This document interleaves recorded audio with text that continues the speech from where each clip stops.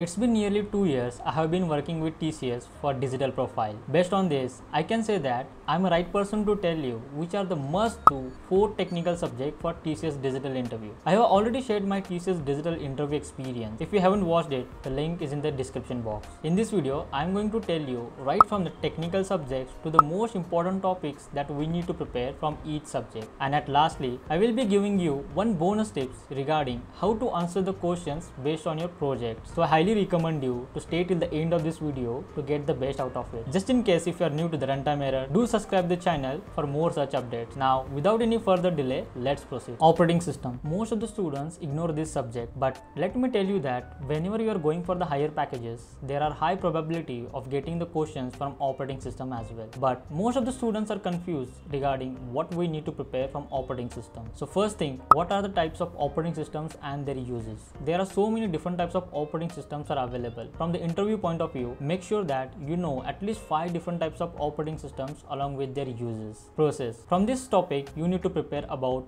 what is process, what is the difference between the process and the program, and the types of process states. Deadlock. Deadlock is a really small topic and it is mainly a theory based topic, but there is a high chances of getting asked questions from this topic as well. From these topics, prepare questions like what do you mean by a deadlock, when does a deadlock occurs, which are the 4 necessary conditions of deadlock, and how we can prevent the deadlock. And finally, which is really most important thing, I can tell you that types of scheduling algorithms. There are nearly 8 to 10 different types of scheduling algorithms are available, but make sure that you know at least 3 to 4 types of scheduling algorithms along with their applications. So this was related to the operating system. Database. Database is considered as one of the most important subject for any interview. If I tell you about my TCS digital interview, 47 minutes of interview was mainly based on database.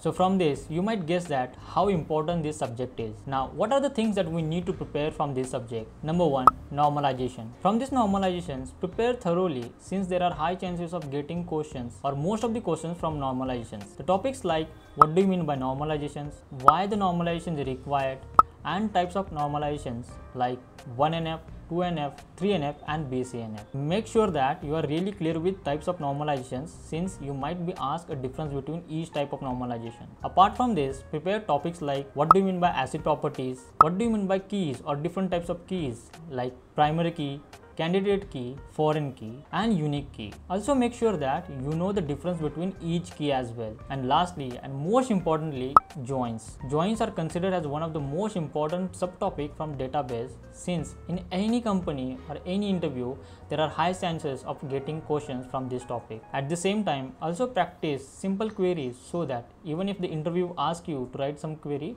you are able to do so. So I highly recommend you not to skip a database since it is really important not only for TCS but for any company. Data structures and algorithm. Tell me, is there any company who don't ask questions based on data structures and algorithm? This is the most widely used or widely asked subject in any company. But if you are preparing for service based companies, you don't need to prepare everything from data structures and algorithm. I'm going to tell you which are the things you need to prepare for TCS digital interview. As we know that data structure is basically classified into 2 sections, linear and non-linear. So let's first discuss about linear data structure. We know that the data structures like stack, queue, array, linked list, these are basically linear data structures. So make sure that you are really good with the theory part of all these topics. Once you are done with the theory part, go and implement each data structure since there might be a possibility that interviewer might ask you to write a function of implementation of any of these data structures. Once you are done with the theory and the implementation part, the most important thing that we need to prepare, and that is the application of each data structures. I highly recommend you not to skip the application of any of the data structures since in every interview before asking what do you mean by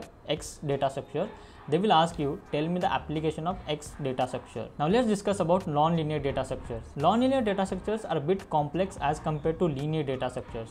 But hold on. From this, just make sure that you are really good with the terminologies of each data structures. For example, if you consider a tree data structures, make sure that you know each and every single terminologies from tree. Like what do you mean by leaf node, what is the height of a tree, which are the different types of binary trees, etc. So these are the must do things we need to prepare from data structure section. Object oriented programming. Object oriented programming are the basic building block of any interview, so we should not miss this. Even if you are from non-CS background, you should prepare this OOPS concept really well. But most of the people study the OOPS concept in the wrong way. Whenever they are asked any questions related to the OOPS concept, they basically tell the theory answers. Now, will that make any sense, telling the theory answers related to the OOPS? No, right? I will tell you the best way to practice the OOPS concept. So whenever you are asked any questions related to the OOPS, instead of telling the theory answers, try to compare it with the real life example. For example, if someone asks me about what do you mean by polymorphism, instead of telling the theory answers directly, tell them a real life example. For example, when I go to home, I become a son,